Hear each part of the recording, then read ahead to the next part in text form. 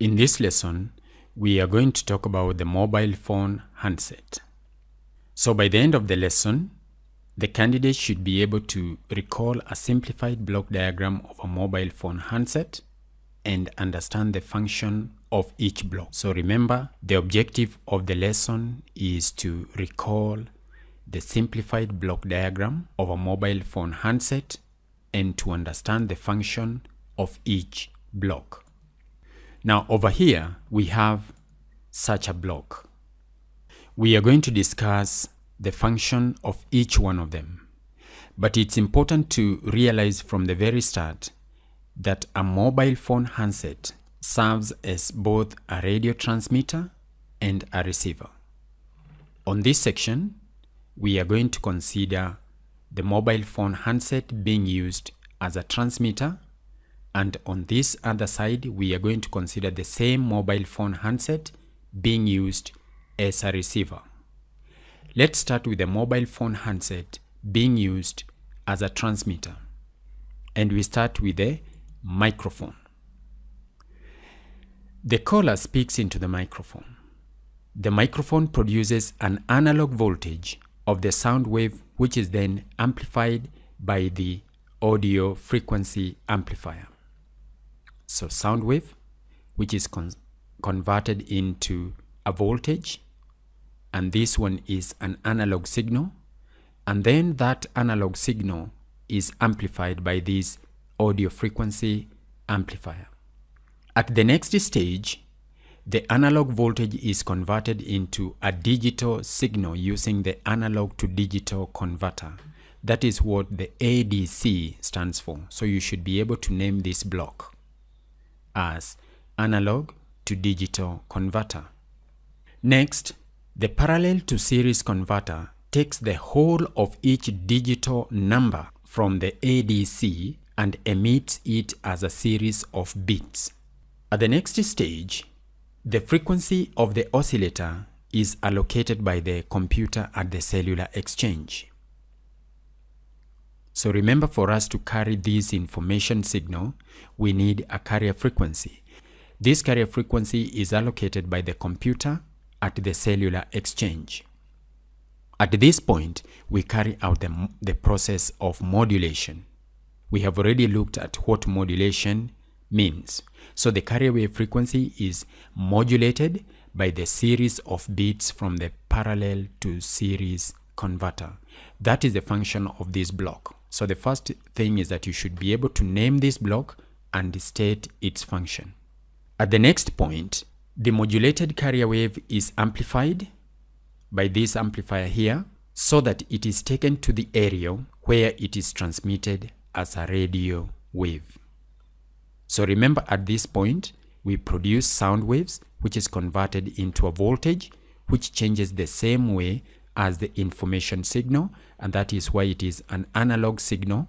And then we take it through an audio frequency amplifier and then convert that analog signal into a digital signal, after which the signal is modulated, amplified, and then transmitted.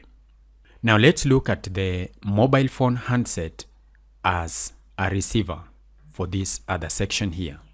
The area receives or converts electromagnetic wave into an electrical signal. So any signal received at the area is switched to a tuning circuit, which acts by the principle of resonance. Now, you should be able to name this block as a tuning circuit and then state the function of this block. The circuit at this point selects only the carrier wave frequency that has been allocated to the handset by the computer at the cellular exchange. So it is like a sieve. It sieves out all the other frequencies and it just selects that carrier wave frequency which is allocated to it by the computer at the cellular exchange. Now remember, this signal is a radio wave signal. That is why at the next point we have the radio frequency amplifier. The function of the radio frequency amplifier is to amplify this signal here because it is very weak. We make it stronger. So the selected signal is amplified by the radio frequency amplifier. Remember, the signal that we are having here is a digital signal. And before we move to this point here, notice these two amplifiers here, they are different. This is a radio frequency amplifier and this is an audio frequency amplifier. They are different. The radio frequency amplifier is used to amplify radio waves, while the audio frequency amplifier is used to amplify audio frequencies from the microphone. So at this point here, at the demodulator, this is the point where we have the information signal being separated from the carrier frequency. So we say that it is demodulated so that the information signal is in digital form. So we have gotten rid of the carrier wave. Now we have the information signal in digital form. At the next stage here, the series to parallel converter enables each sampled digital voltage to be separated, and these digital numbers are then converted into an analog waveform in the digital to analog converter.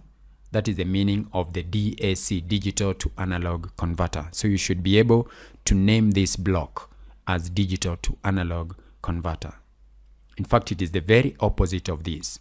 So this block here converts a digital signal into an analog signal, so that finally the analog signal is amplified before it is taken to the loudspeaker. So that is the function of the AF amplifier at this point. It is to amplify the analog signal and then feed it to the loudspeaker. Remember, the mobile phone handset serves as both a transmitter and a receiver. You should be able to name each block as well as state its function.